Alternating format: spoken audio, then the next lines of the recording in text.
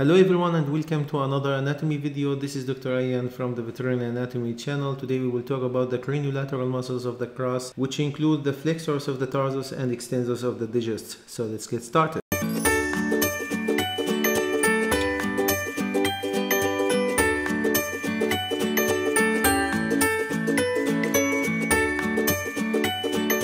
So the muscles in the craniolateral group of the crus includes the flexors of the tarsus and the extensors of the digits. The flexors of the tarsus includes also the cranial tibial muscle, the long fibular muscle, and the short fibular muscle, while the extensors of the digits include the long digital extensor muscle, the lateral digital extensor muscle, and the long extensor muscle of the first digit. So here, to be able to dissect all the muscles of the crus, or the muscles which we can see in this area here, we mean actually the extensors and flexors of the corpus and digits. In this case, we have to remove the fascia which we can find in this area here. This is the fascia of the crus. It's a very thick fascia, as you can see, surrounding all of the muscles found in this area from both sides, from the lateral side and even from the medial side. So we are talking really about a very thick fascia found in this area here. As we have this hind limb here in our hand, in this case, while you're removing the fascia, and after removing, of course, the skin, you can find superficially this very superficial vein called, in the lateral view here, the lateral saphenous vein. The lateral saphenous vein in carnivores is a very good place to take blood or to inject medication. On the medial surface, if we move just to the medial surface here, we can find another vein, this one here. I hope it's clear. This is the medial saphenous vein.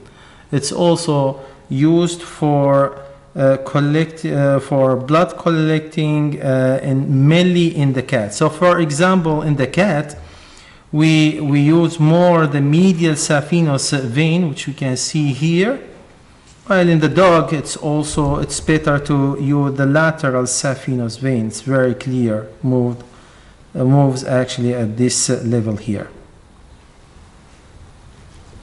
the lateral saphenous vein and medial saphenous vein. So what we've done, as I said before, we cut the fascia of the crus in this area here. We also cut all tendons of the long muscles of the thigh, including the biceps femoral, the semitendinal, the semimembranosus in this area. We cut also the tendons of the muscles on the medial side here, including the gracilis muscle, this big muscle here, including the sartorius muscle with the cranial and caudal part. And after that, you can see and dissect all other muscles of the tarsus and digits here. So let's remove this one here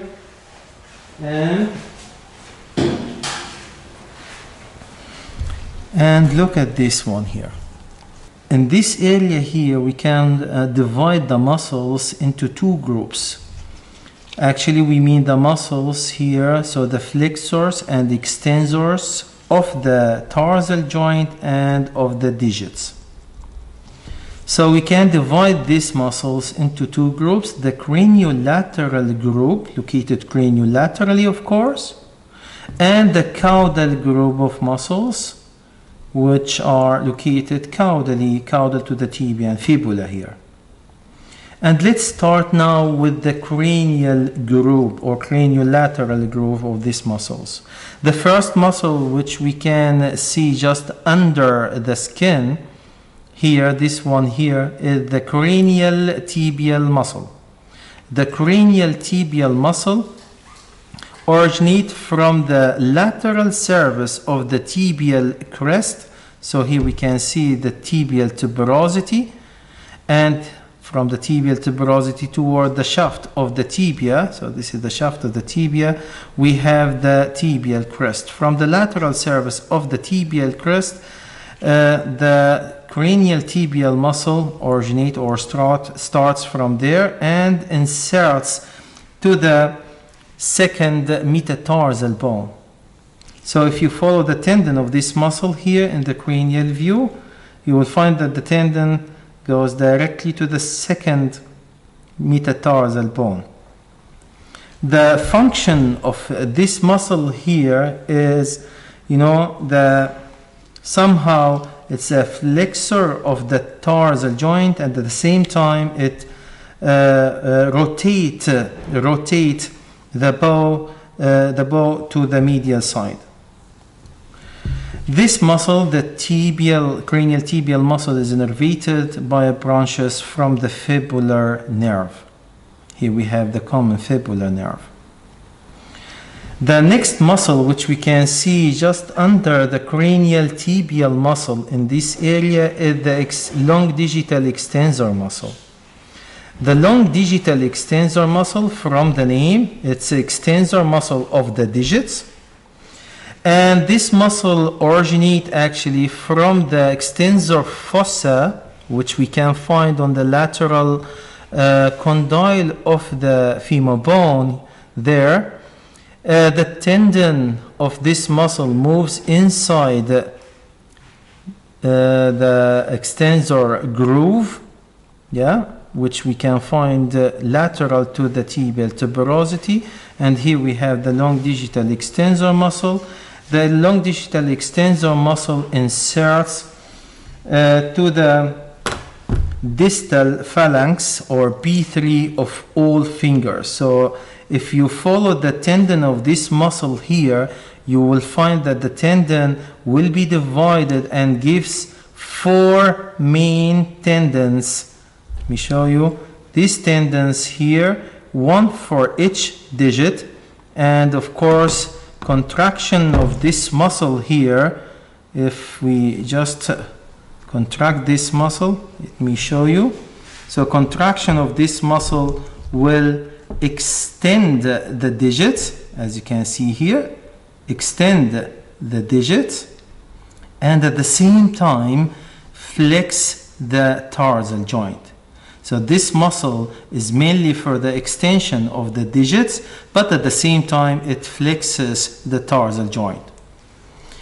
The long digital extensor muscle is innervated also by branches from the fibular nerve, and in this case let me just show you exactly the origin and insertion of this muscle. So here from the extensor fossa of the femur bone, this is the origin of the long digital extensor muscle.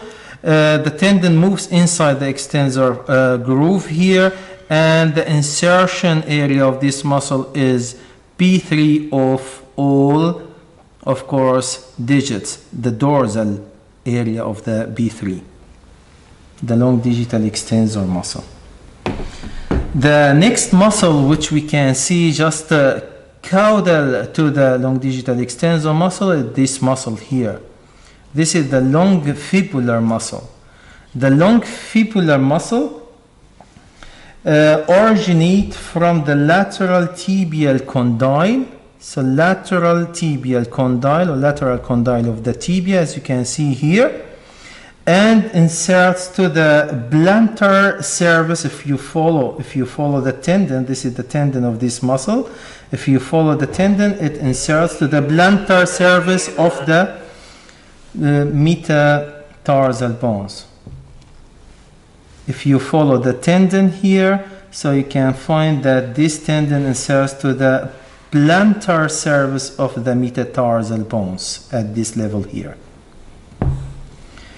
So the long fibular muscle innervated also by the fibular nerve or nervus fibularis, and the function of this muscle is firstly to flex the tarsal joint. It flexes the tarsal joint. Let me just contract this muscle here. It flexes the tarsal joint. It flexes the tarsal joint, and at the same time rotate also the bow medially. So this was the long fibular muscle. Again, if you look exactly, so we say that the origin of this muscle is the lateral condyle. So this is the lateral condyle of the tibia, and insertion is the caudal or plantar, in this case plantar surface of the metacarpal bones. So if we move a little bit caudally, here we can see another muscle called the lateral digital extensor muscle. So this is the lateral digital extensor muscle. The lateral digital extensor muscle originates from the proximal fibula, so from the fibula which we can palpate here, and inserts from the name again to the distal phalanx of the last digit, so which is the digit number 5. Contraction of this muscle will cause like extension of the, sorry, let me just show you that. So extension of the last digit here. So here we can see the tendon. Look exactly, this is the muscle and this is the end tendon of this muscle here. Let me just show you here. So this is the muscle and this is the tendon, inserts, as you can see here, to the last or distal phalanx of the last finger or digit. This muscle is also innervated by the fibular nerve, and we talked about the function. For finally here in the craniolateral group, but distally we can find another muscle in this area here, this muscle called the short fibular muscle. The short fibular muscle or fibularis brevis. This muscle originates from the fibular shaft, so from the fibular shaft, and inserts to the metatarsal bone number 5.